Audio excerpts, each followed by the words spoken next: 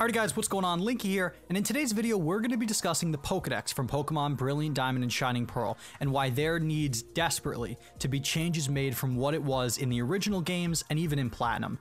One of the biggest weaknesses of Generation 4 has always been the Pokédex, the one that everyone points to, the severe lack of Fire-type families within the regional Sinnoh region. That needs to be fixed. It needs to be overhauled if it was up to me. I would introduce Pokemon from older games, from newer games. I would spruce up the Pokédex in a lot of ways to make the in-game experience that much better for players.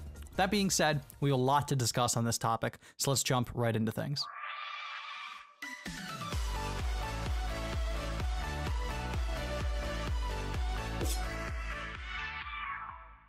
Before we even get into the deeper parts of this topic, we need to address the most irritating part of the original Diamond and Pearl games, and one that got slightly fixed, in Platinum.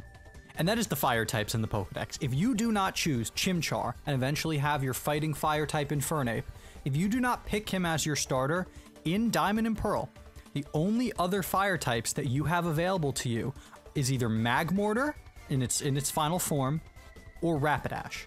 The Ponyta line and the Magmar line, or the Magby line, are the only other fire-type families in an entire region. That... to this day, the oversight doesn't make a ton of sense to me, but it's one that happened. We have to deal with it. We'll move on. So the first fix that Game Freak and Ilka need to do is we need more fire-type families. There's so many to choose from. Add Torkoal. He'd be an easy fix. Torkoal is one of my personal favorite fire-type Pokemon ever. He's from Generation 3, so it's not as if you'd be pulling from generations beforehand. Add in... well, before you even get to the deeper things, this is the biggest fix that they can do. You need to ditch the Diamond and Pearl decks, and you need to pull straight from the Platinum decks for the core Sinnoh regional decks. We're not talking about the national decks, because once you beat the game, you can bring in any Pokemon you want in the originals, and you can trade in Pokemon. If you want to do an abnormal playthrough, you can always bring Pokemon in, trade them to your game, use them. All of that still exists, but when talking specifically about the regional decks, adding more fire types is the #1 thing. Bring in the Houndoom line. Houndoom line was in Platinum, it was not in Diamond and Pearl. Bring him into the regional decks. Doing these little things just as a base. Taking Platinum and using it as the core for these games across the board, not even with the Pokédex, but just with every aspect of Diamond, Pearl, and Platinum. Use what was in Platinum. Whether if it was the story, if it was the decks, if it was the choice of trainer Pokemon, that's everything you need to do. With that being said, variety is the key for fixing the Pokédex. You need to not only make it so there's more Pokemon in the regional decks, but you also need to space out the Pokemon that are there. Some of the key examples are the number of routes that include the evolutionary trees of the Starly line, of the Bidoof line, of the Kricketot line, of the Shinx line. It's littered about the Sinnoh region. When you first start in your game and you're going through some of the early routes up to Orberg City, you're getting all these Pokemon in their first forms. You're getting the Bidoofs, which, if you guys did not celebrate Bidoof Day the other day, happy Bidoof Day. You're getting your Shinxes, you're getting your Starlies, and as you move up in the region, you're getting your Staravias, your Bebarrels, your Kricketoons, you're getting your Luxios eventually, the middle form of the Luxray line.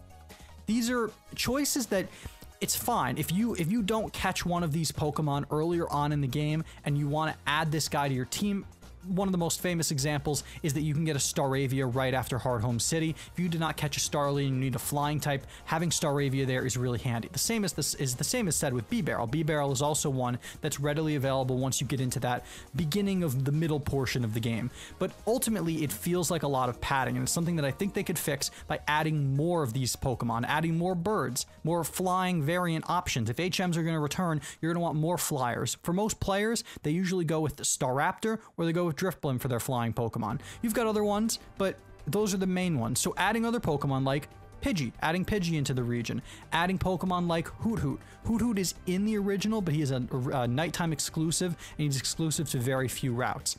Expanding these routes and adding more Pokemon into each of them will do a ton to break up the variety and make it feel like you're encountering more of a variety of Pokemon than just the ones that we've had for years now.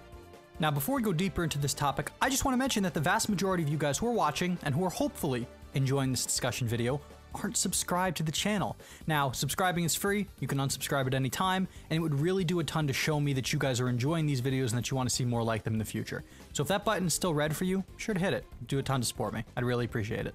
For people who have not played the original Diamond, Pearl, or Platinum, this is a piece that Game Freak has largely gotten right in most of their releases. Most generations have a healthy dose of when you can capture certain Pokemon, but it's something that I think Brilliant Diamond and Shining Pearl have a chance to fix about Diamond, Pearl, and Platinum. For as much love and adoration that Generation 4 gets, one of the biggest problems in my mind is when certain Pokemon become available and the difficulty at which other Pokemon are available. One of the most iconic instances is catching Feebas to get a Milotic. Feebas is famous because there's a certain pool inside Mount Coronet that you can catch Feebas, but every single version of the game has it randomized to a specific tile. So not only do you need to find the tile that Feebas is in, but you then need to fish in it and find the low percentage chance that Feebas is there. It's unnecessarily difficult. Especially when in modern games, these Pokemon are more available. Milotic in Sword and Shield is just chilling in an open world lake. He's just vibing there. You can get him at any point you want as long as you find the right day and time. It's not tile specific, and it's not as convoluted as this is. Feebas should be a Pokemon that is more readily available. Maybe you make it available in certain pools, maybe certain times of the day, but the way in which you encounter some of these Pokemon needs to change. The other Pokemon that's incredibly iconic for this is Munchlax. In every single copy of these original games, Munchlax exists on one honeybark tree in the entire Sinnoh region. So not only do you have to find the tree, but you then have to slather it with honey and wait to see if it starts shaking to find it. And even if you get the tree that Munchlax is on, you're not guaranteed to catch it. It's not the only encounter that can be there. So if you miss it, you're gonna get your Apoms and you're gonna get your, I believe Yanma's on there, you're gonna get your Combees, all of these different things. You're not even guaranteed the Munchlax. Snorlax is a great Pokemon. It's a fan favorite. It's one of the most iconic Generation 1 Pokemon, and it's one of the most iconic Pokemon in the franchise. It should not be... You should not have to give up an arm and a leg to get some of these Pokemon. With that same vein, there's a lot of families that are just incredibly difficult to find. Some Pokemon which you can find in the Safari Zone are ridiculously difficult because of their odds percentages to find them. One of the most iconic examples is Krogunk. If you want a Toxicroak, or if you want a Skorupi, the encounter rates are stupid low in the Safari Zone, and you have to go to different levels to find it. This has always been my biggest criticism with Pokemon games. There is such a large and vast amalgamation of characters and Pokemon that you can choose from to use on a team. And if you want to increase the variety in which players use on their teams, I don't think it's necessarily good padding to make certain Pokemon so difficult to find that you have to pull out a guidebook in order to find it. You should be able to use context clues from the game or just consult the Pokédex and simply see the route that they're on. Now, of course, you can see routes that most Pokemon are on, but there's also additional features on routes that make it more difficult to find. One of the more iconic parts, and this is one where I think they do a good job, is Gible. You can only catch Gible in Wayward Cave. Wayward Cave is under the cycling bridge. There's a chance that you could play through the entire game and you might not find Wayward Bridge. You might not find the cave under the bridge, the cycling road. You just might not know it's there. But if you are exploring every single corner of the Sinnoh region, you're going to find that cave because you're going to be doing your due diligence. You're going to be going down every path that's blocked by trees that you need to cut down, and you're going to find it eventually. It's hidden even. It's interesting. It's hidden like under the bridge. So because of where the camera is, you can't even see it. That's good. That encourages exploration. That is something that I think we should do more of in Pokemon games. But the way they handle Pokemon like Feebas, the way they handle Pokemon like Munchlax, these Pokemon should be available. If you're going to fix Munchlax, just put them on every tree and make them a 1% encounter. It would do a ton to let people use some of these Pokemon more. And it would do a ton to increase team variance. There's a popular meme that goes around on social media showing off that everyone's like, oh, I'm going to use this Pokemon and this Pokemon and this Pokemon in their run-throughs of Gen 4, and then they end up using literally the same team every time. Everyone's got their starter, then they've got a Luxray, they've got a Staraptor, they've got a Garchomp. They basically use the exact same Pokemon. They got B-Barrel as their HM user. They're set.